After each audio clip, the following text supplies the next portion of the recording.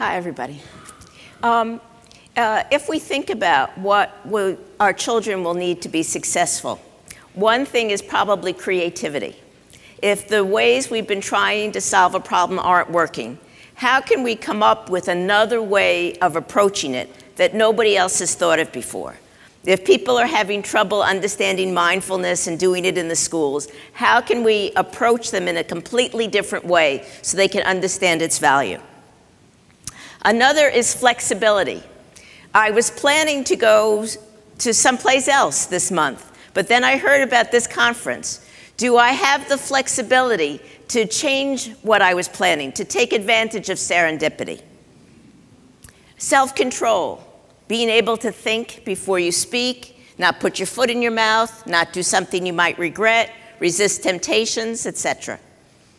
And discipline, staying at a task. Even though you may be really bored with it by now, it might be really hard, there might be any number of more fun things you'd like to do, but you stay with it and you finish it. Discipline. All of what I've just talked about are executive functions or depend on executive functions. The three core executive functions are inhibitory control, working memory, and cognitive flexibility. Out of those, more higher level executive functions are built, like reasoning, problem solving, and planning. Inhibitory control is the ability to resist a strong inclination to do one thing and instead do what's most appropriate or needed. So one example is to inhibit paying attention to other things and pay attention to what you're trying to focus on. That's called selective or focused attention. Another aspect is discipline and staying on task. And the third aspect is self-control, not doing something impulsively, but instead doing the more considered response. Working memory is holding information in mind and working with it. And that's critical for anything that unfolds over time, for that always requires holding in mind what happened earlier and relating that to what's happening now, whether you're trying to understand a sentence or a paragraph or a novel. Working memory is critical to creativity because creativity involves holding things in mind and disassembling and recombining them in new ways. You need working memory for that. Cognitive flexibility is the ability to be able to think outside the box, the ability to be able to switch perspectives or the focus of attention.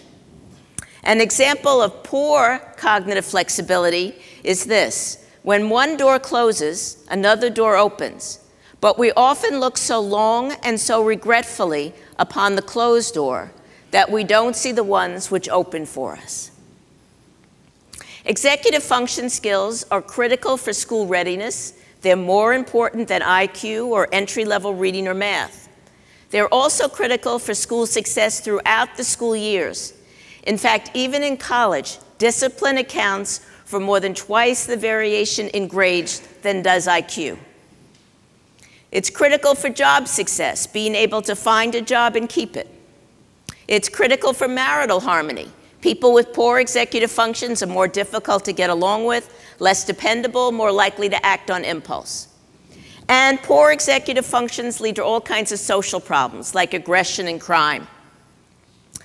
Children with less self-control, children who are less persistent, more impulsive, and have poor attention regulation, as adults 30 years later have worse health, earn less, and commit more crimes than those with more self-control as children, controlling for all kinds of different variables. That's based on a study of 1,000 children born in the same city in the same year, followed for 32 years with a 96% retention rate. They concluded, since self-control's effects follow a linear gradient, interventions that achieve even small improvements in self-control for individuals could shift the entire distribution of outcomes in a beneficial direction and yield large improvements in health, wealth, and reduce crime for a nation. What do we want for our children? We want that they should be successful. We want that they should be good people, caring and compassionate. We want that they should be happy. The importance of action for learning, learning through doing. The Dalai Lama has said, if you want others to be happy, practice compassion. And that makes sense pretty much to everybody. But he also said, if you want to be happy, practice compassion. And that initially makes no sense to many people. I'd like to suggest that in order to understand that, you need to practice compassion and experience for yourself the joy that it gives you. There's really no other way to understand it. Logically, the statement doesn't make a lot of sense. It's only by seeing for yourself how much happiness it gives you to make others happy that you can understand that. Rabbi Abraham Heschel said, the act teaches us the meaning of the act. The importance of repeated practice. Prefrontal cortex, which is the area of the brain I specialize in, is overrated. To learn something new, we need prefrontal. But after something is no longer new, the people who perform best usually recruit prefrontal least. So this is an example, I don't know how clearly you can see it, of a very early neuroimaging study. And the task we use requires prefrontal cortex, and some people showed activation on both sides of prefrontal. Some people more on one side, some people more on the other. And 2 people, even if this was very visible, don't show activation at all. No prefrontal activation. This is Ruth Brigida, and this is Kathy O'Craven, collaborators on our study. And because they were familiar with the task, prefrontal activation dropped out. And averaging them with everybody else, of course, reduced our effect. To learn something, you need prefrontal. After it's no longer new, you're going to do best usually if you use prefrontal least. Older brain regions that have been around far longer than prefrontal have had much more time to perfect their functioning. They can observe task performance ever so much more efficiently than can prefrontal. A child may know intellectually at the level of prefrontal that he shouldn't hit another. But in the heat of the moment, if that knowledge hasn't become automatic, passed off from prefrontal to older brain regions, the child's going to hit another, even though he knows he shouldn't do that. It's the difference between knowing what you should do and having it be second nature, automatic. The only way something becomes automatic, becomes passed off from prefrontal, is through action, repeated action. Nothing else will do. And Aristotle realized this in the 4th century BC. We are what we repeatedly do. Excellence, then, is not an act, but a habit. We don't act rightly because we have virtue or excellence, but we rather have these because we've acted rightly. These virtues are formed in a person by doing the actions. We are what we repeatedly do. If students act as if they are good, they will become good. The way to produce compassionate students is to have them practice compassion day in and day out throughout the day. I would say that you don't become compassionate solely by meditating on compassion. That can be a component, but you need to practice compassion to be compassionate. Children learn what they live. Your humanity is more important than your knowledge or skill or doing the textbook perfect thing. The British Medical Journal did a survey, and people said a good doctor is first and foremost a good human being. Jerome Frank studied all kinds of different psychotherapies, and what he finally concluded was, it doesn't matter a twit which kind of psychotherapy you're doing. What matters is that you have a therapist who exercises a great capacity to love, and that's the person who's going to give the best results. Perhaps the most important thing we ever give each other is our attention, especially if it's given from the heart. Listening is the oldest and perhaps the most powerful tool of healing. Diverse activities, including computer games, aerobics, martial arts, yoga, mindfulness, playing a musical instrument, and different school curricula, have been shown to improve children's executive functions. Science asked me to do a review of this, and that was published in August.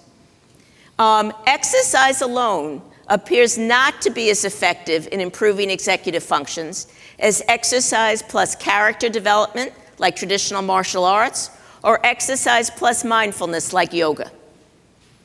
Lakes and Hoyt randomly assigned children in grades kindergarten through 5th grade to either Tai Chi martial arts or standard phys ed. For the first 3 or 4 months of school, they either did Taekwondo or they did regular phys ed. Besides including physical exercise, each martial arts session began with 3 questions that emphasized self-monitoring and planning. Where am I? Focus on the present moment. What am I doing? What should I be doing? The latter 2 questions directed children to select specific behaviors, compare their current behavior to their goal, and prepare concrete plans to improve their behavior. They found that the children assigned to Taekwondo showed greater gains than children in phys ed on all dimensions of executive function study. Cognitive dimensions like being distractible versus focused, affective dimensions like quitting versus staying with something and completing it. This generalized to multiple contexts and was found on multiple measures. Traditional martial arts emphasize self-control, discipline, and character development.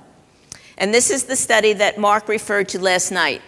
In a study with adolescent juvenile delinquents, one group was assigned to traditional Taekwondo, emphasizing things like respect, humility, and honor.